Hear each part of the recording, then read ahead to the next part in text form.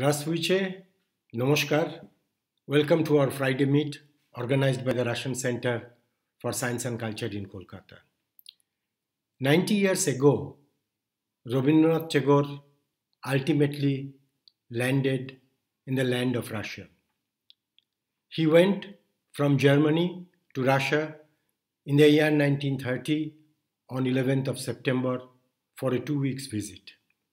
He was accompanied by his secretary, Mr. Arunakam, then his friend Harry Timber, his another associate, poet Amiyo Chakraborty, and Margot Einstein, who needs no introduction because she was the daughter of the famous scientist Albert Einstein. Tagore came to Russia with a heart of a young person with great enthusiasm at the age of 70. As he crossed the border and entered into Russia, he was greeted by the people in hundreds and in thousands at each and every station before he finally reached Moscow.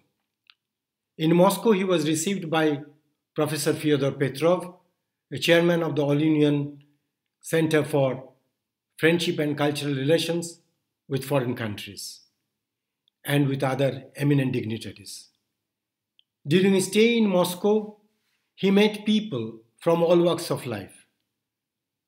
They might be students, youth, writers, peasants, engineers, workers, artists, and who not. When he visited the Children Pioneer House, the children were eagerly presenting him with their songs and dances and poems, recitation. In reply, Tagore also recited poem for them. Tagore visited the peasant's house, and there he inquired about the condition of the peasants. He came to know that they were very happy with the collectivization system because land belonged to the society then, not to the landlords or to the landowners separately, because the society was the landowner by that time. Tagore met with the artists and writers. They also discussed with him many questions about the literature in India, about the present literature in India. They also informed him about the literature in Russia too. In this regard, I would like to tell you one thing, that when he met the writers, he met the eminent writers of Russia at that time, but a question is raised sometime, even in Kolkata, that why Maxim Gorky didn't meet Rabindranath Tagore. To tell you the truth, that Maxim Gorky was not in Russia at that time. He was in Italy. Like when he met the film workers in Moscow, he was watching films like Battleship Potemkin and General Line made by Sergei Eisenstein. Sergei Eisenstein was also not in Russia at that time, but his wife Pera Atasheva and wife of Anton Chekhov were present to greet and to watch the movie along with Tagore. They asked Tagore many questions, and they also asked him whether he has any plan to make any film or not. In reply, Tagore told them that he has a dream to make a film based on his own poem, and they were very happy to know about this. They were inquiring about the sequences of the film, and Tagore narrated to them. Tagore met many people, many journalists, and also the diplomats in Moscow. He was greeted by the students, he was greeted by the youth, he was greeted by the peasants and workers. And when he visited the theatre houses, he was taken over there. He witnessed a play, Resurrection, based on Leo Tolstoy's novel at the Moscow Art Theatre. He also watched the play Peter the Great at the Second Art Theatre, and also a ballet for which Russia is famous, that was based on an Indian legend of love story. and he watched this ballet at the famous Bolshoi Theatre. Tagore was happy to watch the development of the Soviet people, and as he arrived there, he wrote that whichever I look, I am filled with wonders. In Russia at last, he said at the beginning, and he also said that it is radically different. Why? Because he said from top to bottom, they are rousing everybody up without distinction. Tagore found that very much interesting. He found that the nationality problem was being tackled with great care and with great honor to all different nationalities. He also found very interesting when he found that the mass education has been implemented in Russia for each and everybody. No one should be illiterate. That was the slogan for them. And when he met the writers, he told them that I am not going to give you speech. I have come here to know from you, to learn from you. Tagore was really enthused to find the commonness of the people. He found it very interesting that they have the common task for their country to build it up, because the country suffered a lot during the attack by the 14 countries unitedly against the new government or the new country when they were building. They have the commonness of property. They understood that the country belonged to them, not to any individual, not to any family. Naturally, they have great interest for building the country. They have common mind because they had the access to all art and literature. This was for the first time they felt that they can enter to any place. They can enter to any museum. They can go to any art gallery. They can go to palaces. They can go to the trade union offices. They can go to the collective firms. They can go to the orphanage houses. They can go to the pioneer building. They can go to the hospitals. And they have no discrimination. Tagore was thrilled. That was the dream of Tagore for his own country.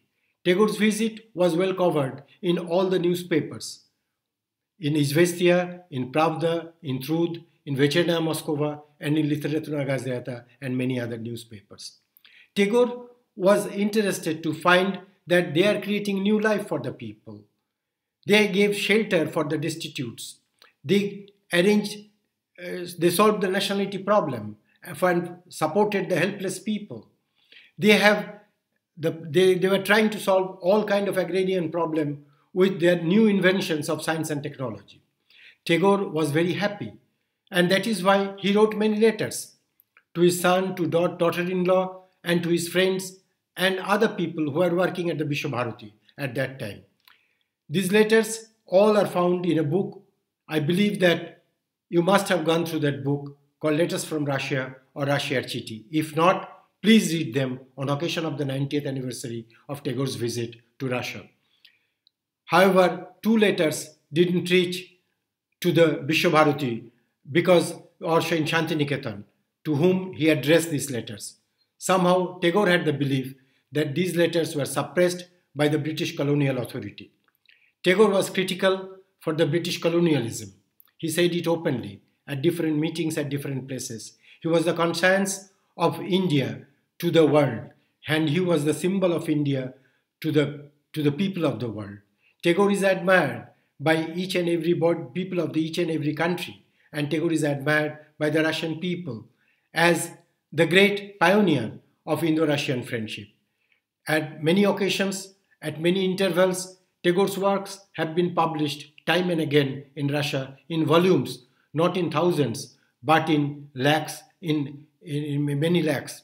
And Tagore's works have been introduced to the universities, to the schools and colleges. His songs have been presented even at the films and his poems, like the last poem or the Sheshe Kobita, has been translated into a song by the famous Russian group, and they performed it even in the movie. Also, this song, one can witness this song. And Tagore's writings have been translated, as I said, hundreds and more times. And the latest information which we have, that Tagore's book Gitanjali has been once again translated, because this has been released in India in Vishwabharati. And this was translated by no one else but the famous linguist and the linguist of Bengali language and literature, Madam Irina Prokofieva, teacher of the Moscow University. And also, interestingly, with a notation for the first time has been given side by side with the lyrics by Tatiana Morozova, who's learned Tagore songs while she was in Kolkata. Tagore is to the Russia like Tagore is to the Indian. And Tagore, by named after him, there is a school, a Tagore school in Moscow, and many other clubs and discussions took place and on different occasions. A film, a documentary film, was made on Tagore in Russia, which was screened on many occasions at Gorky Sadhan. This year too, we had the plan to once again screen this film at the House of Russian Science and Culture in Gorky Sadhan. Unfortunately, because of the situation, we were unable to screen it once again. But we keep in our mind, as soon as the situation will be normal, we'll once again screen that. We'll pay our tribute to Rabindranath Tagore, the pioneer of Indo-Russian friendship, with great enthusiasm, with exhibition, with screenings of his films based on his works, and in many ways we shall pay tribute to him. We believe you will join with us in our effort. Till then, see you once again. Das Vedania. নমস্কার, আবার দেখা হবে পুনর্দর্শন আয়োজন।